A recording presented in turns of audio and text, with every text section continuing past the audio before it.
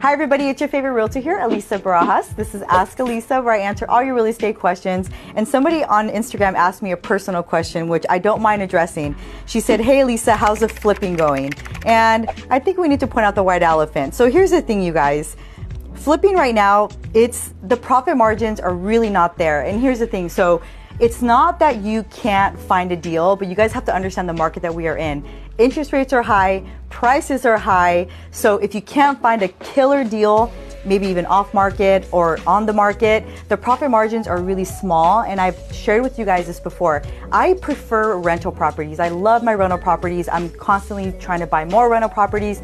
I love flipping, but flipping for me is just more fun. I want to get one when it's a home run for me. And I've actually had other investors where they're starting to feel the same. And actually there was an article that came out on morningstar.com.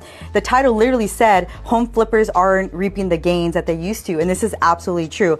Go check it out. I'll put the link there. That's the truth. The profit margin is very small. So I tread very lightly when it comes to flipping.